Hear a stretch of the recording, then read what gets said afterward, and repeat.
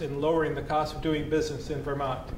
I'll now invite Commissioner Pieciak to elaborate on how we were able to see such significant decreases.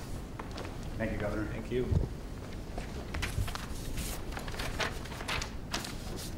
Well, thank you, Governor, and good afternoon, everybody. I'm excited to be here with you today to share some great news that relates to Vermont employees and employers and explain some of the great work that our department staff has done over the last 5 months or so.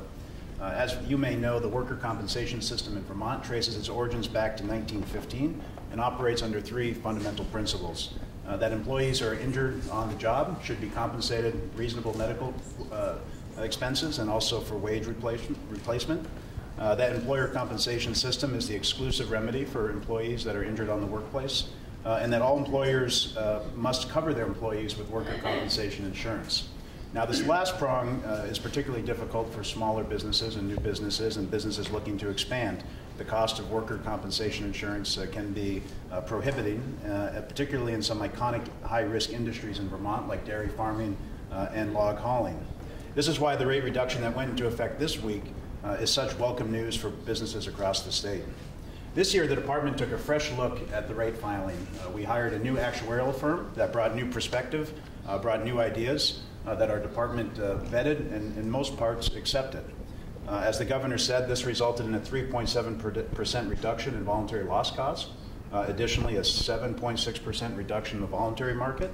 But that 7.6% reduction in the voluntary market was supplemented by an additional 6.7% reduction due to an elimination of a surcharge that our actuary recommended and our department approved. So in total, we see a 14.6% reduction in that voluntary loss or in that assigned risk market. And the reason that assigned risk market is so important is because that's where individuals that can't get insurance through the voluntary market, they may be new businesses, startup businesses, they may be small businesses looking to expand, or they may be these businesses operating in high-risk industries. So these are people that are going to get serious relief from worker compensation insurance costs. One of the things that we want to highlight, beyond just the $10 million that we'll save this year, is that when you combine with the rate reduction from last year, Vermont employers will be spending $30 million less in worker compensation premiums than they did in 2016. Mentioning these high-risk industries for a minute, our work focusing on logging and some other high-risk industries this summer, along with Sam Lincoln, who did an excellent job presenting these issues to us and advocating for the logging community. The governor mentioned a dramatic decrease in the log hauler class code. This was from the great work of our department and our actuary. They discovered a way that we could combine the log hauling class code with a larger trucker class code. That would mean that Vermont was able to rely on our own experience, that we didn't have to rely on a melding of experience from national carriers, a national industry. And because our experience was so good here in Vermont, that's what resulted in this dramatic 24% reduction in log haulers. So I want to thank the great work of Deputy Commissioner Chris Rouleau, Kevin Gaffney, and Phil Keller, as well as Jill Rickard, who's here from our department, who worked very hard on a worker compensation study and also worked very hard on this rate filing. A special mention, and Sam will mention this, but the Worker Compensation Work Group is something that was also established in the last few months that's looking at ways that we can improve workplace safety in these high-risk class codes, particularly in the logging class code, mechanized, non-mechanized logging, the sawmill industry as well. We'll take what we've learned from other states in northern New England, like Maine, where they have seen dramatic decreases in worker compensation premiums due to much safer work environments. So with that, I also want to thank NCCI that worked with us during the process. I want to thank the VIAA and Mary Eversole and her agents and her members that do a great job of educating businesses as to their responsibilities for worker compensation insurance and ensuring that workplaces become safer. And at the end of the day, that workplace safety is the key to reducing the rates in Vermont. The Department of Labor has done excellent efforts in this regard, both with their enforcement efforts and then also with their Project WorkSafe efforts. So with that, I want to invite Commissioner Curley to come up and explain a little bit more about that. Thank you, Commissioner Pieciak. As both Commissioner Pieciak and the Governor explained, safe and healthy workplaces contribute greatly to the reduction in workers' compensation insurance costs. Current data shows, on average, workers' comp insurance companies pay out nearly $60,000 per claim in wage replacement and medical expenses over the life of a claim. In the past few years, in Vermont, we have seen a decrease in the number of first reports of injury, as well as the number of lost time claims filed with the Vermont Department of Labor. The decline reflects a growing commitment on the part of Vermont employers to put in place effective safety and health management systems in the workplace, emphasizing a cooperative management and workforce commitment to preventing injuries. Enforcement and consultation also play an important contributing role in helping to achieve the reduction in serious injuries. In addition to the commitment of employers, which is an important tool in the declining trend of worker injury, the state's Occupational Safety and Health Administration Program, or VOSHA, as most of you know it, has proven another tool that has greatly reduced the number of work-related injuries and fatalities occurring in Vermont. By providing compliance, assistance, education, and through our voluntary Project WorkSafe program, we've been able to work with employers at their request to provide assistance in identifying and correcting workplace hazards.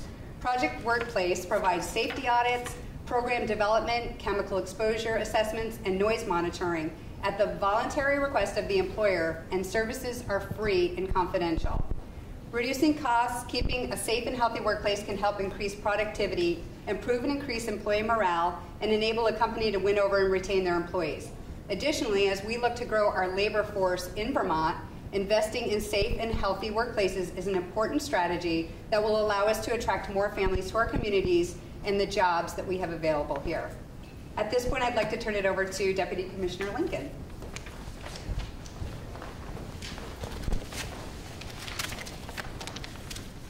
Thank you, Commissioner Curley. Workers' compensation insurance in Vermont's forest economy can be prohibitively expensive, with rates ranging from $19 to $51 per $100 in payroll. From 2012 to 2016, those rates rose 60%. And thankfully, they've plateaued at this time and are starting to decrease. This can cause those who work in Vermont's most dangerous and one of its most important occupations to work alone in our most remote places. Employers who have the insurance find the cost to be unsustainable, particularly when there's been a significant market collapse for low-grade forest products. Vermont is a small state with a small number of small businesses, and there are times that this can be a disadvantage when it comes to insurance.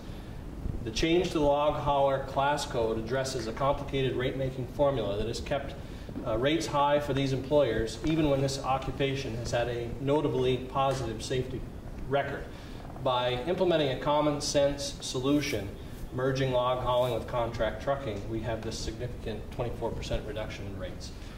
Our department is actively engaged in efforts to address the root causes of high rates for other occupations in the forest economy, including plans for enhanced safety training, verifications that the safe practices have been implemented at job sites, and ensuring that the contractors hold the proper insurance. Our overarching goal is to increase the number of employees under the protection of workers' compensation insurance, making sure they are better trained and working at safer job sites. When combined, these efforts will sustainably lower rates and reduce one of the well-known barriers to employment growth in this sector.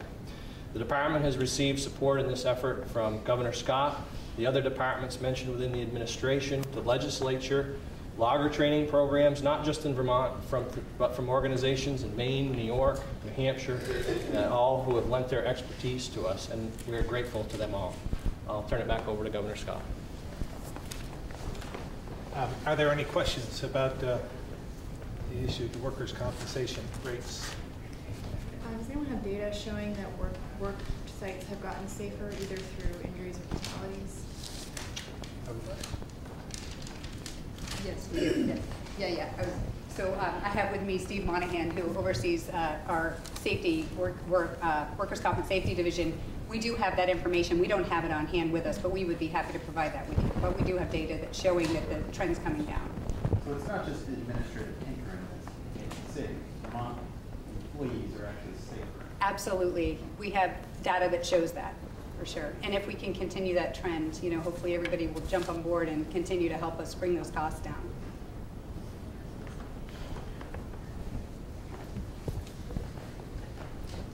Other questions?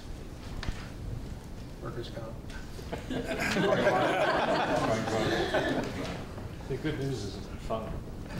I know. For you guys, yeah. No, they've worked really hard to provide for this, and I think our Vermont employers and employees have done the same, and I think that's really important to emphasize. So with that, I'm sure we're going to move on to some other questions, and you're free to move along if you'd like. Or you can stay right there if you'd like. Governor, your administration got a letter from the EPA concerning water quality, and it said it's important that the state establish a long-term revenue source, since this is critical to successful and full implementation of the TMDL. So what's your plan for establishing a long-term revenue source? Well, again, I think if you read the rest of the letter, I mean, I know that's one point they made, but I think it was a fairly glowing type of letter saying that we're doing a lot of good things in Vermont. And in fact, they gave us an extension in another area. I'm committed, as I've said multiple times, committed to water quality. But the details matter. We put forth, we have a plan put together that will, a short-term plan that puts us through the next couple of years. I still believe that growing the economy, making Vermont more affordable, and growing revenues organically are going to give us the money that we need, the resources needed for continued water quality issues. But I don't think the knee-jerk reaction should just necessarily be to just add another fee. Maybe there's a way to reduce spending in other areas and incorporate another fee structure in itself or another tax. So I'm fully committed to water quality issues and cleaning up our lakes and streams. But I don't believe that we have to put forth a fee at this point in time. Would you do it in the future? Well, possibly, but as I said, I believe that we have the means to look what we've done this year. Last year, we had a budget that didn't raise taxes and fees. I'm convinced we can do it again this year, and we, at the same time, are spending $82 million more in our budget through organic growth in revenue, and I believe that we can do the same. I also believe that we are not finished with the Massachusetts agreement through the conduit of renewable power through Lake Champlain. And I think they'll eventually come back to us, and if not them, someone else. So that's another source of funding that I believe that we can use for lake cleanup. So what do you know about the power limit that makes you say that? Well, Northern Pass is done, as you, I believe, reported on Channel 3. So I believe that's off the table. I know there's another one that they have considered, but they don't have all their permits lined up. And we do. I mean, that's what I continue to tell Governor Baker.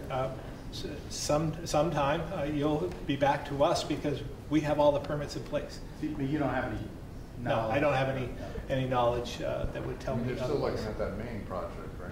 That's right. That's right.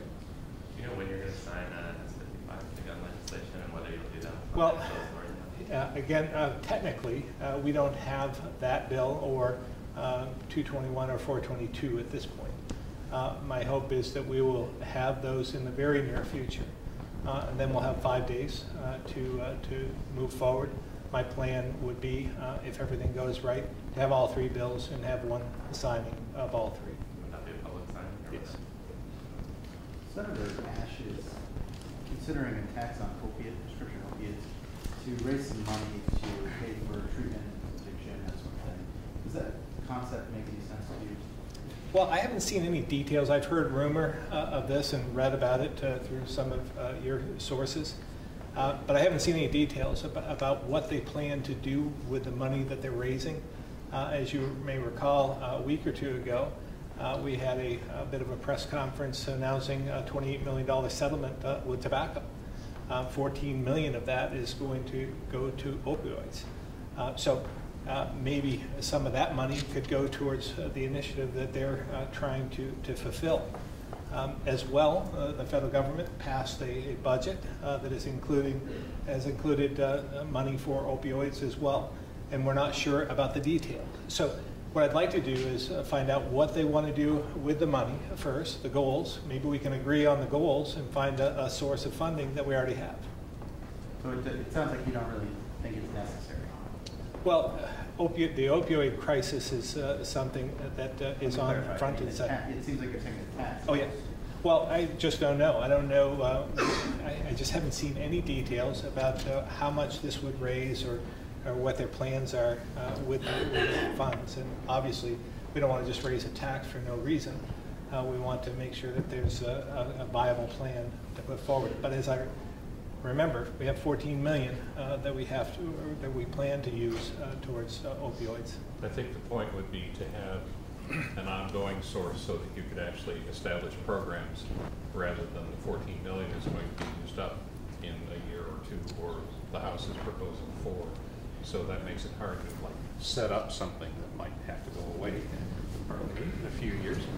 But again, we've been spending a great deal of resources at this point in time using Medicaid, Medicare, and as well with some of the money from the federal government that I'm not quite sure and I'm not clear as to where that money can go or be utilized for. And for the federal government to give us more latitude, more flexibility is going to be important. We testified on that fact just about a month ago. And I believe that Congress will react to that because we're not the only state. We're just a little bit further ahead than most. But at the same time, I believe that we've been doing a good job working together in trying to solve this crisis. How do you feel about sending Vermont National Guard troops to the Mexican border? There's been no request for us to send any National Guard troops anywhere at this point to the border with Mexico. Well, how do you feel about the concept? I mean, if you are asked, is that something that you would comply with? Well, we would consider anything, obviously. That's what we do. If there's a crisis somewhere, we would consider that request. I've watched this issue, and it appears that the 4 states that have been have requested their help are right on the border. So I don't anticipate us being asked to commit any troops. I'm not sure that would be something that we would be eager to respond to. You mentioned crisis. Do you think the southern border is a crisis? Well, they know better than I do. Obviously, we're fairly north of the Mexico border, and the other states are living and breathing that. So it's for them to determine. So you said it's not something that you would be eager to respond to? Would not be eager to respond to sending our National Guard to the Mexico border. And why is that? Well, I think it's outside of our realm, our geographical area, when there are other National Guard troops that are much closer than we are. So you haven't been contacted by the Department of Defense? We have not. Or Homeland Security or anybody else? We have not received. Said that they're coordinating with others. We have not received any requests from the federal government on any deployment in regards to the Mexico border. But back to the guns, do you think anything is needed beyond S-55, 221, and H-422? In terms of the violence issue, the underlying violence issue, yes. I don't believe that it's necessarily the gun, that this is an issue that we're all facing, and it's going to take a lot of additional steps, which I'll highlight in my remarks at the signing. The Senate Judiciary Committee is talking about school resources officers, armed school resource officers. I know that's something you've spoken about before, but what would you ideally like that to look like? Well, again, we've in my action plan after the averted horrific incident in Fairhaven and after Parkland, part of my action plan was to do an assessment on the schools. That's been completed. I'm looking forward to those results. I should have them in the next week or so to determine where we go from here. And the legislature has been very cooperative in carving out some funding, $4 million out of the capital bill. We'll find some other resources for the additional $1 million. So we'll have $5 million to do something sooner rather than later in terms of our schools. At that point, after we get through these signings, I committed as part of my action plan to providing for a task force that is going to look at these very issues so that we can move forward and determine other ways to keep our communities and our schools safe. Resource officers could be part of that. It'll be a broad group of about 15 members with different perspectives, and we'll take a look at this. Russell Barr missed his own deadline, as it were, for proving allegations or giving evidence of allegations that a state official sex with minor intent.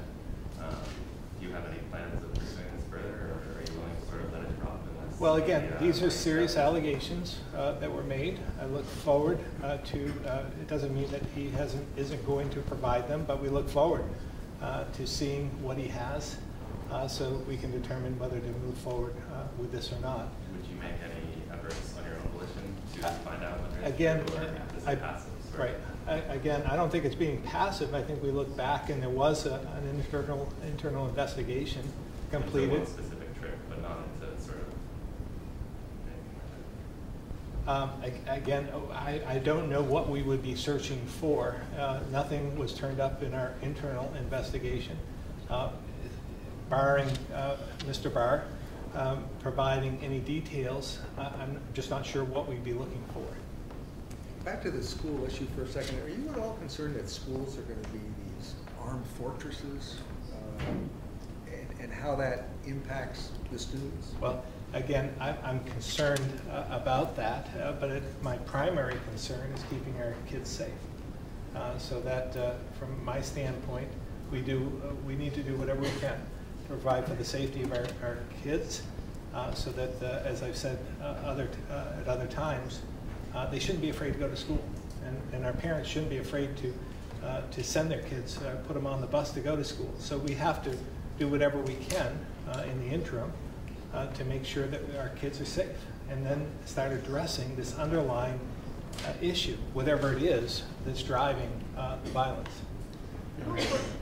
How important is it to you that the next education secretary have expertise in education management as opposed to other types of backgrounds that they might come with? Well, having an education background is important, obviously, but as I detailed, the State Board of Education had reached out and asked that I provide some sort of parameters. What am I looking for in the next secretary? And from my standpoint, if you've seen the way I've built my team in the administration, secretaries and commissioners that come from all walks of life with management experience. And I think that that's important, particularly with education. It's very complex. It's the single largest expenditure in state government, $1.7 billion. I think we need someone at the helm that has some management experience. But state law specifically says education management. Absolutely. And for those who don't understand the process, I think it's important to note it's the state board that is going to be interviewing and taking applications, so to speak, and resumes, and then determining what 3 candidates they're sending to me. And then I'll choose from those 3 or send those 3 back and ask for more. So I think what they wanted to do, and I appreciate that, they just wanted an idea of what I was looking for. And management experience, I think, should be part of that package, as well as education experience. Are you specifically looking for someone with, I guess, a non-traditional background for that role, someone who comes from the private sector, or? Well, again, it could be. We're just looking for, I just wanted to make sure that we looked broadly, that we made sure that we're thinking outside the box, because you never know. I mean, you could have, like our AHS secretary, who's doing a terrific job, who's a restaurateur. Have a secretary of ACCD who has a master's in education, was a police chief, and was involved in technology, and now he's in economic development. I think that, again, having the right people with the right attitude, with some management experience, would lend itself well. But obviously, in this position, it's by statute, have to have some education background. But I don't want to preclude anyone from being moved forward that clearly when I'm looking for management as well. In your letter to the legislature a couple of weeks ago outlining the bills that you had objections to, S-260, the water cleanup bill, you listed new tax or fee and also separation of powers. Senator Bray, whose committee wrote that bill, has been seeking an explanation for that from your administration, hasn't gotten one so far. He consulted with legislative counsel and they said there was no separation of powers issue in the bill. So I guess, is there an explanation for that? Do you or any of the other people in again, the room here? I appreciate their counsel and their advice to their senators.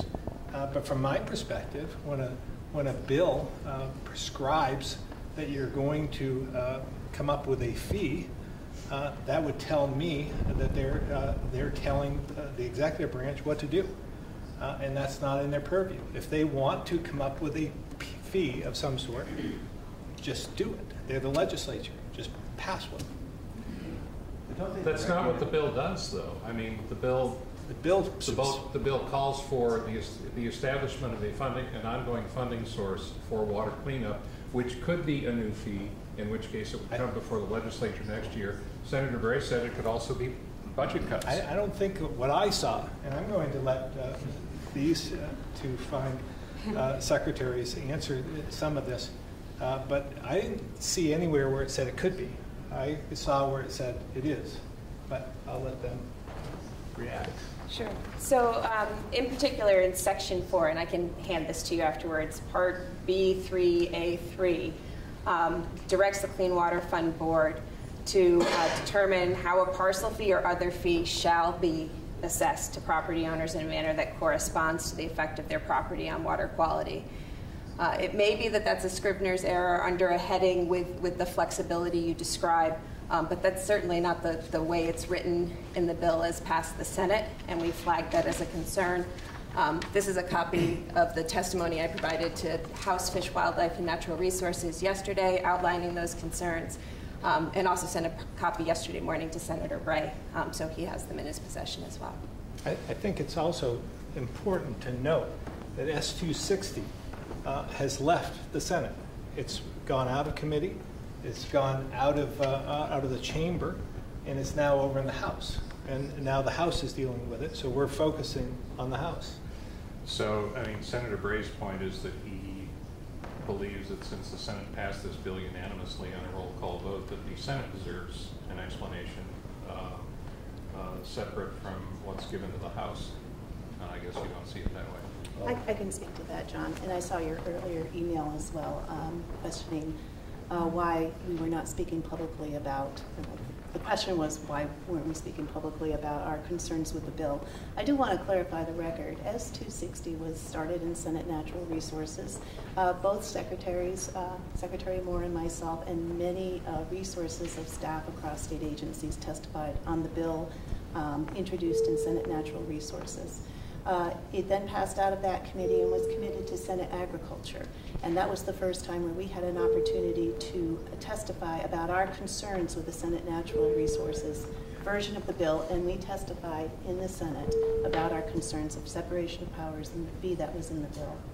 We reached an agreement, compromise with Senate Agriculture. They introduced an amendment on the floor of the Senate that we were perfectly fine with and happy with proceeding on, and that amendment was pulled. The current iteration of S-260 has been passed. We didn't get an opportunity. Neither Secretary Moore or I were asked about the final version. We are now in the House. Senator Moore testified yesterday on S-260. She's provided written testimony that was given to Senator Bray yesterday morning at 9 o'clock in response to his request to me for our reasoning. He was told on Tuesday I would not be appearing in his committee until S-260 was committed back into the Senate. So we've been speaking very publicly about our concerns with Bill. So thank you. But I just want to follow. You said the bill directs you to do something, but the legislature does that any number of times a year. They order reports that you have to complete, all kinds of things. So how is this different? Directing for a tax or a fee is much, much different. They're asking you to come up with a concept of how it can be done. Is that? They're asking you to come up with a fee. That's what it says. Okay. And so I would offer you to, take a look. And just furthermore on that, if you look at the Senate passed version, it totally changes both the composition and the charge of the Clean Water Fund Board, which is made up of 5 cabinet members currently, whose charge is to allocate the Clean Water Fund across projects across state government. The further separation of powers issues in that bill is that it now has the 5 cabinet secretaries reporting directly to the General Assembly on how to budget that money, and completely turns the budgeting process and the constitutional process of the governor to present his business to the legislature on its head. Speaking of clean water, Governor, do you have any updates about the Phosphorus Innovation Challenge that you discussed last month? Is that something you could do? We do have a few things. Sure. So we've continued the Agriculture Agency, Agency of Commerce, Community Development, and Agency of Natural Resources have continued to work together to develop what we've termed a reverse pitch. We expect to release it within the next 2 weeks. That initial solicitation will give folks approximately 2 months to submit their ideas. Since we first talked about the Phosphorus Innovation Challenge, Secretary Sherling, Secretary Tebbetts, and I have been out doing informational interviews with project developers in Vermont to understand what technologies are sort of under development here, where those opportunities exist, and we're really excited about the prospects. Our hope would be to announce the Stage 1 awards, so those successful applicants later this summer, and move quickly towards the prototyping and ultimately the construction of these technologies. As you may have seen, there was a report from UVM earlier this week that specifically identified this phosphorus imbalance in our watershed as one of the challenges facing us when it comes to water quality, making the Phosphorus Innovation Challenge even more timely.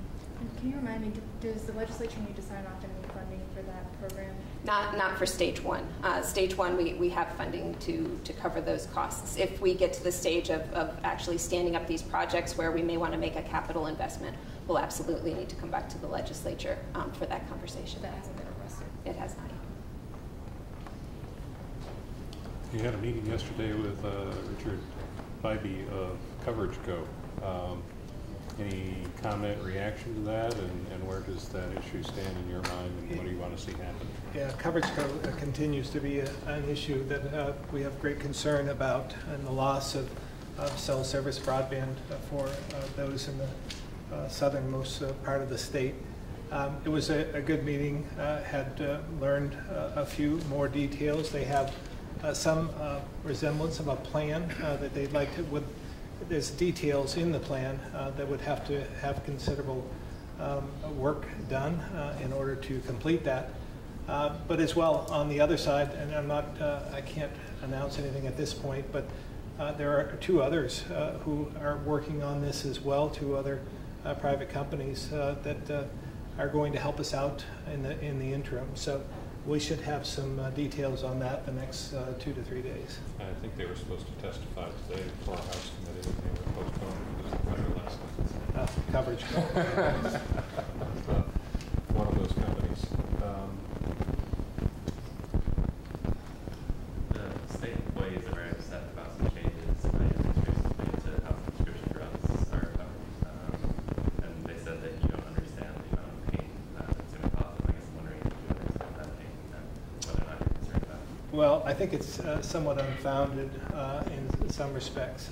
This is utilizing a process that's being utilized by every other New England state and right across the country, as well as even teachers. So this isn't. I think the state employees have utilized another approach over the last few years. This is just bringing it into the same approach that we're taking, or others are taking throughout New England. So I don't believe that it provides any undue suffering by any of our state employees. It will cost employees. I don't know that it will. In fact, I think it's going to cost less in the long run with reduced costs for healthcare. That's what we discuss this a lot in this building. How do we reduce the cost of prescription drugs? And now we found a path forward to doing so, and I think it will have benefit in the future by lowering the cost of health care throughout. So I failed to see where, I'm not sure that I completely understand what the concern is. These are generic drugs that are replacing the ones that they are stipulated. So one of the concerns that I've heard from the union, and I have not verified it, is that not all of the brand name drugs on the excluded list have a generic drug to match it. And that, I think, is where some of the major concern is coming from. I'm going to bring I mean, I know it says either a generic or a therapeutic alternative, but I think hearing therapeutic alternative doesn't give people much comfort knowing that there isn't a real drug to match what they're taking now. our Commissioner of Human Resources here, and she can fill in the. Hi, I'm Beth Bastigi, Commissioner of Human Resources. And with respect to that question, there would be a process that employees would go to work with the pharmaceutical company and their doctor for an appeal. And that's a practice that is also happens nationwide. And overall, with our current pharmacy benefits manager, about 70% of those appeals are actually approved. And the other ones, most likely, are they move on to an alternative, and that works for the employee. Diabetic test strips? So diabetic test strips would obviously be available to all employees. A particular brand might not be available. So while we might be not providing the employee Kleenex, you might provide them. First opportunity would be the Hannaford brand, but if that doesn't work for them, then it would be a Puffs, you know. So it's kind of the same alternative. So employees would obviously be able to get diabetic test strips.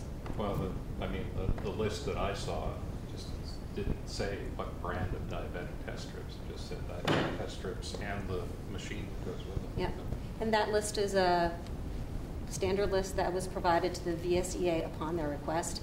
It's not actually the final list. That would be that will be the list January 1st when that plan goes into effect, and people with diabetes will be able to have test strips and test it for whatever it needs to be used for.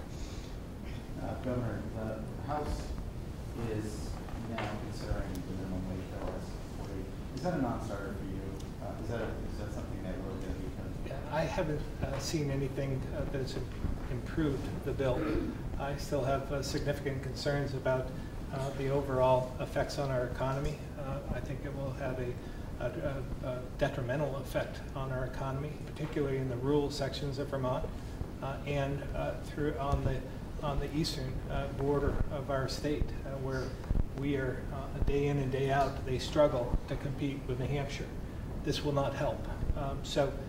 From my standpoint, I want to see more Vermonters make more money. I think that's important, but I think as well that the supply and demand will provide for that, and that this is just artificially raising the cost of living for Vermonters. So will you veto it if it reaches your desk?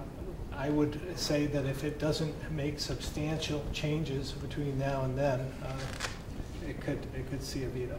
So you're willing to consider some increase, but not what they've got right now? No, I'm not. I'm saying I think ratcheting up this, and I've been part of this. I know I've talked about this in our press conferences, but I remember when I was in the Senate and we had this discussion, this debate, and we had the cost of living approved, and some of the debate was, we'll never have to go through this ever again if we pass this bill. Well, we've gone through it once since, and now we're going through it again.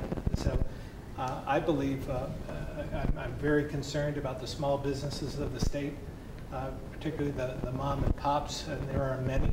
I think the figure I saw was 80% of the businesses in Vermont are under 25 employees. So this will have a detrimental effect on the businesses as well as the overall economy of the state.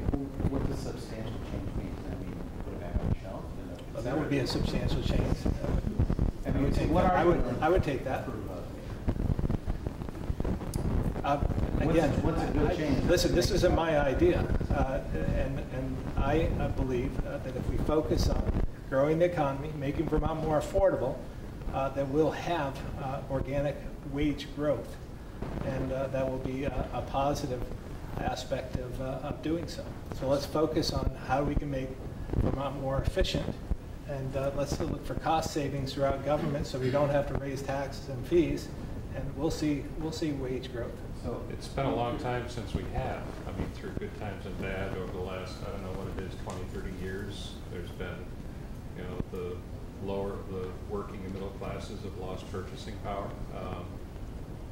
What makes you think that the economy will suddenly step up and start paying people a living wage? Well, some of it is in regards to the demographics of our state.